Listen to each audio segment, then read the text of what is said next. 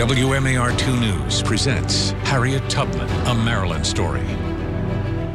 Welcome into a special edition of WMAR 2 News. We're here at the Harriet Tubman Underground Railroad Visitor Center.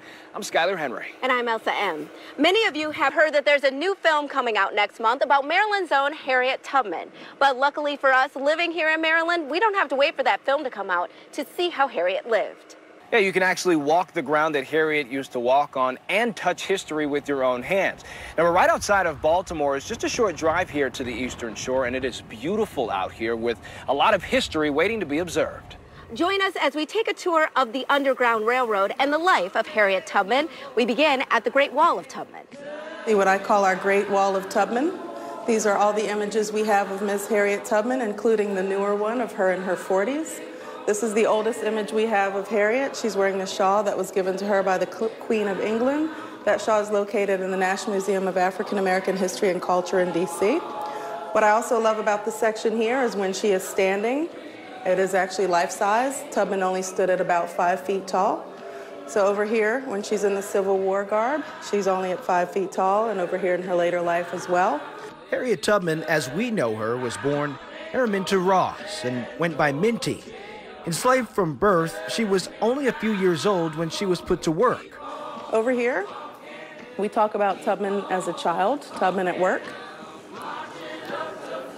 This shows her checking muskrats. This is a muskrat, and this is the Little Blackwater River, and this is young Harriet Tubman checking these muskrat traps. She would have done this in late fall or early winter when their coats were the thickest because they were wanted for their coats or for their pelts. This shows her grabbing the muskrat. She's not wearing a hat, she's not wearing shoes, she's not wearing gloves. And as you can see, she's sunk completely in the mud here, which is very accurate for the Blackwater River area.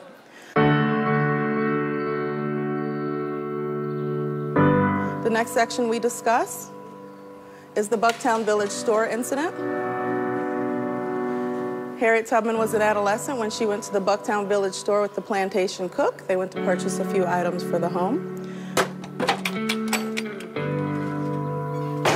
We know that there was a young boy. He comes into the store for some apparent reason we don't really know.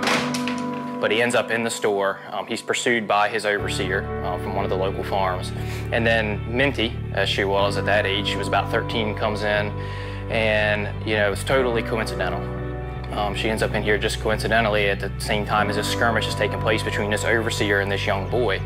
The boy was, he was trying to flee, and so the overseer yells to the young boy, or to Minty rather, to, hey, help, grab him, help subdue him.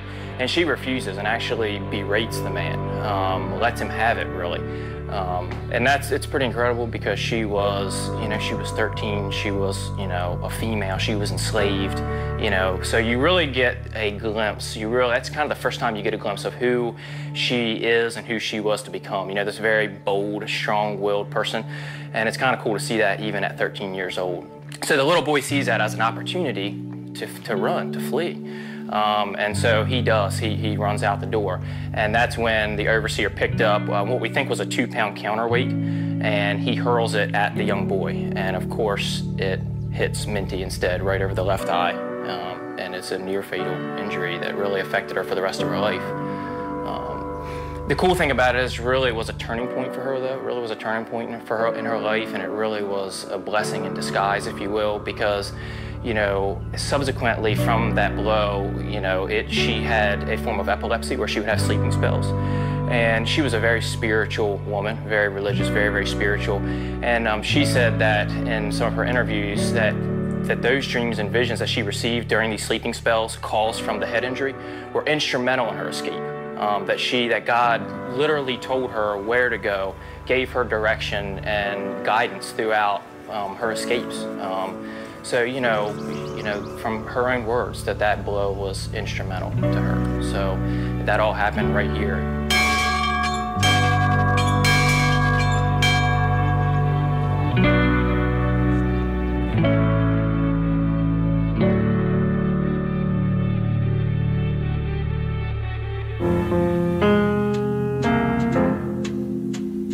She was a very spiritual woman.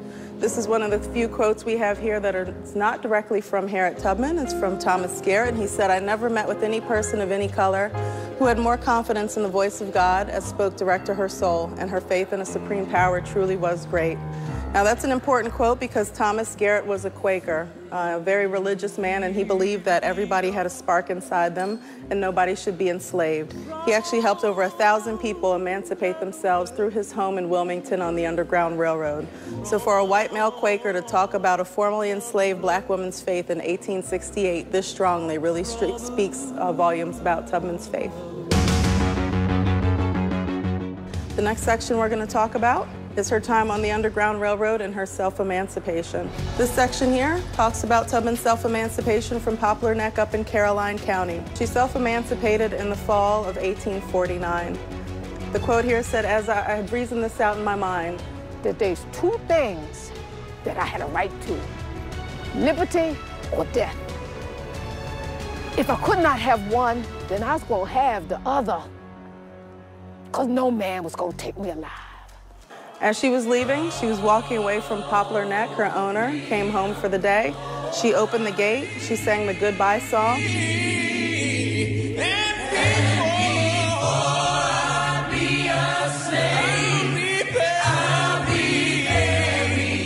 She continued to sing the song to let her family and friends know that she was leaving, heading towards freedom. She closed the door behind him as he rode his horse through, and she walked to freedom. It wasn't uncommon to see Harriet Tubman singing. She sang frequently. After that Bucktown Village store incident, she would hear choirs singing. She would have very vivid dreams, so she would start singing and clapping herself.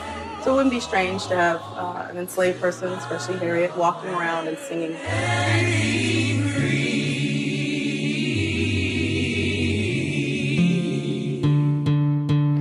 After making those first steps towards freedom and away from the Brodus farm, Minty got help from a Quaker woman. She recounts that while she was enslaved, she met a Quaker woman, and that woman told her, it was a white Quaker woman, and that woman told her, "If you ever need help with anything, please let me know."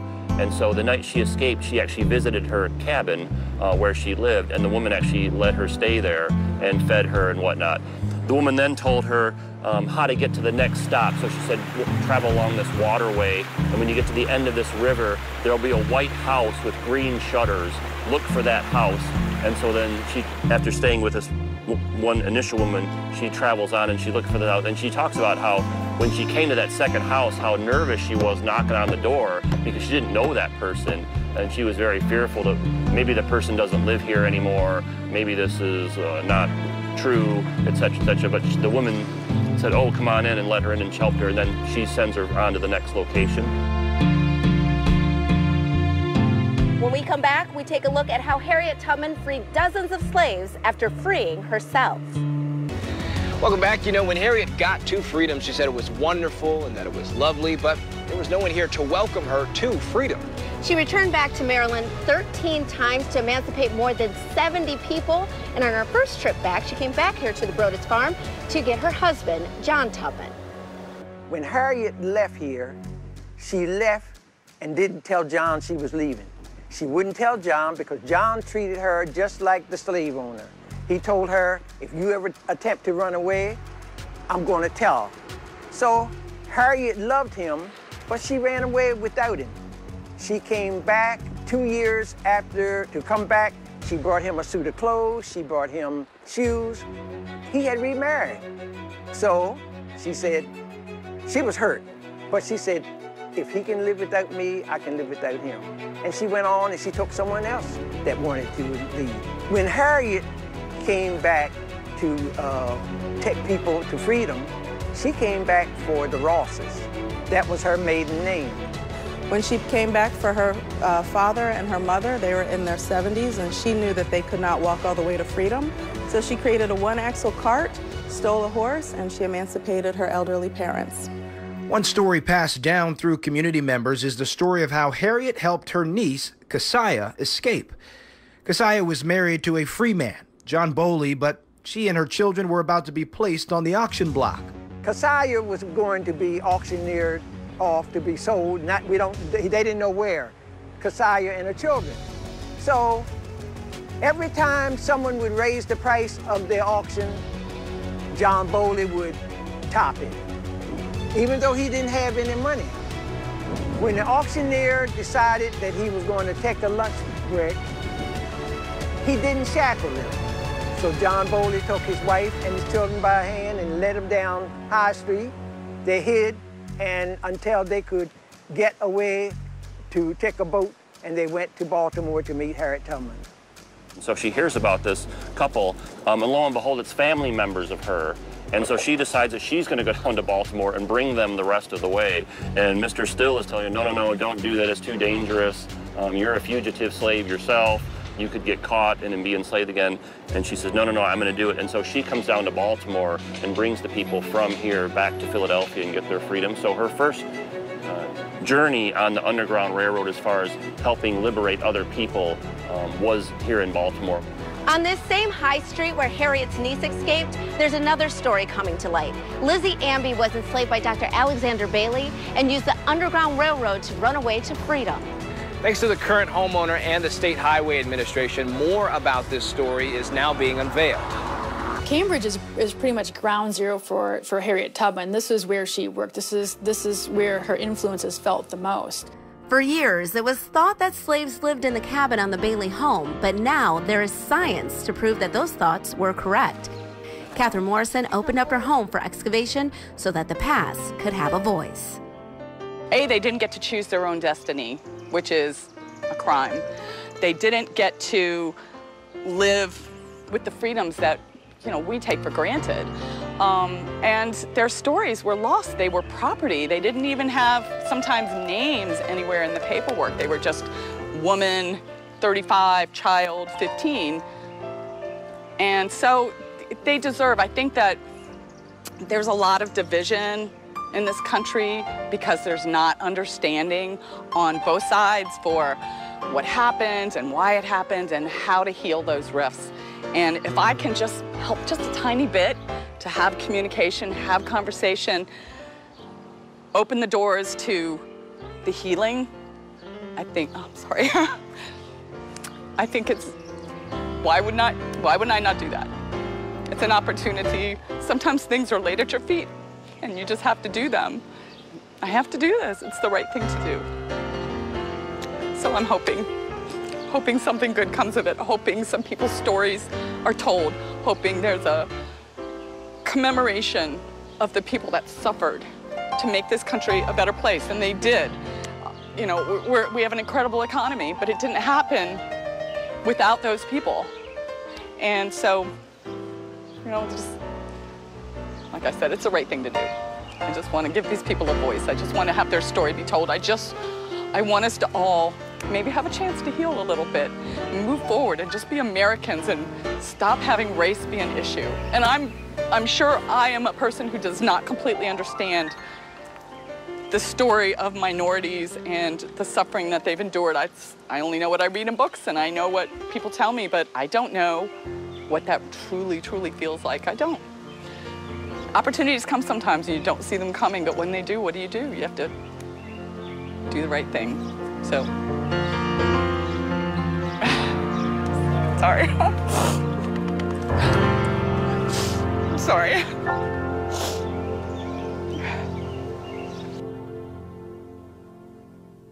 African American history is some of the hardest history to learn about because so much of it is hidden in view. And what that means is that there are these cabins in the backyards, there's these artifact collections in the ground, and it's really up to the archaeologists to go into the ground, the soil, and try and understand what this is saying about the people who lived here. These people don't always have their names recorded in wills or journals or in public documents. So a lot of times their names are lost, and sometimes, if we're lucky, sometimes we just get a first name. So it's really important that we go into these collections because this is where we learn about every day, what it was like to be enslaved, what it was like to be African American every day in Maryland. It's sometimes all we have left are the toys they left behind or the food remains, but this is where we start, this is where we build on those stories. And we use historical documents, we use oral histories from the descendant communities, and when you layer those up on top of each other, all of a sudden you have a new narrative of how we lived here in Maryland 150, 200 years ago. In 1863, Harriet Tubman became the first and only African-American woman to plan and lead a military raid during the Civil War. And they emancipated over 700 enslaved people. They blew up plantations, they flooded rice fields. And this quote here says, "I prayed to God to make me strong and able to fight," and that's what I've prayed for ever since. And here you can see Harriet Tubman in a runabout, and she's reaching down to help bring people to their freedom and then take them to the gunships and then eventually to be emancipated. All right, when we come back, we're going to tell you about another famous abolitionist from this area. Stay tuned. Around the same time that Harriet Tubman was dreaming of her freedom, so was another famous person born on the Eastern Shore, Frederick Douglass. He spent much of his enslavement in Baltimore, working on the docks in the shipyard. And Frederick Douglass, in his autobiography, talks about staying where he was living in Fells Point. And he can hear these chain gangs of people being transported down to the docks, and they're crying. Their loved ones are following behind them to get one more last look at them before they're put on the ship. Because, I mean, think about it. If you're a parent and say your children are being taken from you and sold away to slavery, you're never going to see them again. And in the middle of the night, he can hear all this commotion going on from these slave couples where they're traveling down the street. These people will get ready to be loaded onto these ships and sent to points further south. Like Harriet, he refused to give up on freedom. No man can tell the intense agony which is felt by a slave when wavering on the point of making his escape. All that he has is at stake, and even that which he is not is also at stake. The life which he has may be lost, and the liberty which he seeks may not be gained. And Frederick Douglass really kind of exemplifies people's experiences on the Underground Railroad for a number of reasons. First being is that he tried to escape more than once. So he was actually caught the first time he pursued freedom. He was in prison for a while, but then he makes a subsequent escape attempt and is successful. And that would have been very common. People traveling on the Underground Railroad oftentimes needed more than one trip, so to speak, to be successful. Sometimes people, when they were escaping freedom, they didn't have time to repair. They're working out in a plantation environment, and they see a slave trader coming, and they decide then and there they have to run and pursue their freedom. People that had to do those decisions on the spur of the moment were less likely to be successful than people that had time. But Frederick Douglass, he did have time to prepare and plan out his strategy of how he was going to escape, so he's much more successful.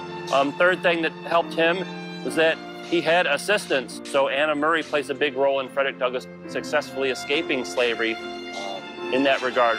At the time of his escape, both Anne and Frederick were earning money of their own. They tested out a theory that blacks could only buy a train ticket with a responsible white person authorizing it. Thankfully, it wasn't being enforced at the time. They purchased a seaman's outfit for him. So he's dressed up like a sailor. He has these papers that showing that he's able to travel about. He gets on the train, is able to buy a ticket, and from there, he travels on to New York and gets his freedom. And then, ironically enough, one of the first things he does when him and Anna are reunited in New York, they get married. Living parallel lives, they both fought for freedom in their own individual ways. While Harriet was risking her life trying to get others to freedom, Douglass was giving eloquent speeches, challenging the idea of blacks being a lesser race. Harriet Tubman is now one of the most well-known conductors of the Underground Railroad, but that wasn't always the case. As Frederick Douglass once put it, for years, only the stars in the sky really knew the work that she did.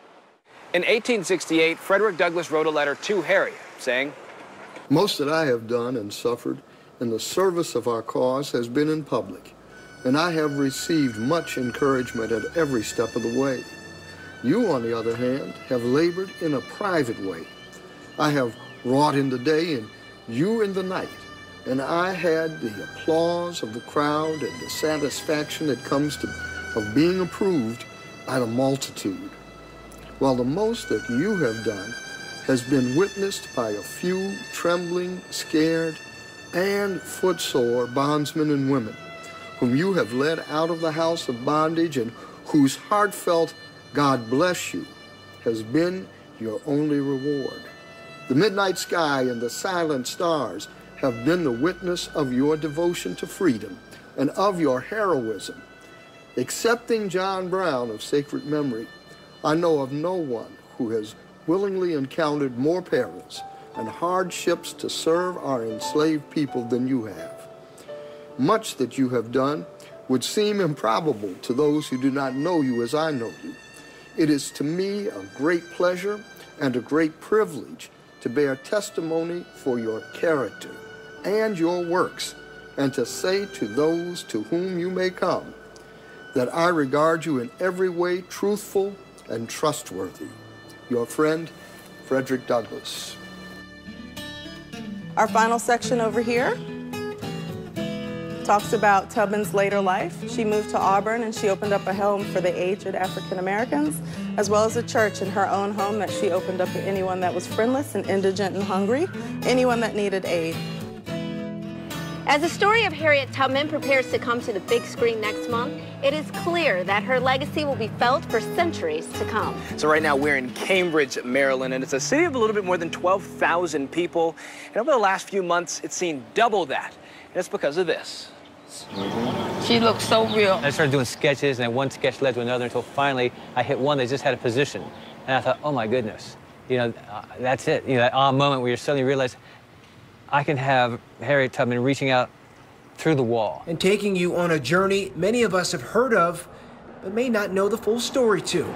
Michael Rosado admits when he signed on to paint the courage, strength, and bravery of Harriet Tubman through a mural, there's a lens he can't see the image through. But for so many others, no matter the age, it's an instant monument. And that moment to me is the most powerful of all, when one person has to decide to go and the other person has to project enough authority to say, trust me, we're going to make it. The near two-story painting brushed onto the facade of the Harriet Tubman Museum and Education Center has now attracted people from around the world. The Trump Loy, or three-dimensional optical illusion art, draws people to grab Harriet's hand. The background shows off the natural beauty of Dorchester County with its loblolly pines and marshes, and then a boat, symbolizing when Harriet boated her niece and another woman from Cambridge to Annapolis and on to freedom. The fact that people are willing to go off the beaten path, go off of Route 50, come all the way from Baltimore, Philadelphia, whatever, just to see this image, and then we have so much more that we can offer them. You're forced to look into her eyes. You're forced to put yourself in the position of somebody standing in front of it, you standing in front of it, and then the impact it might have had if you were in that moment where you had to take that hand. From brush to brick, it took about 2 weeks to finish the mural, but not without months of prior planning and sketches. There are many people who are coming to this country for the same thing that she felt, just trying to get from Maryland to Pennsylvania. Now we have people coming from all over the world who are seeking that type of freedom. A bridge of hope, symbolizing not only a journey for freedom, but opportunity. This was an incredible moment in time where a woman was willing to sacrifice self, for the people that want to take the hand. Years later, the stars are not the only ones to know of Harriet Tubman's heroism. Thousands have come to this very mural and reached out to her hand for new inspiration. We hope you've learned something new about Harriet Tubman and will come check out a bit of history for yourself. Good night.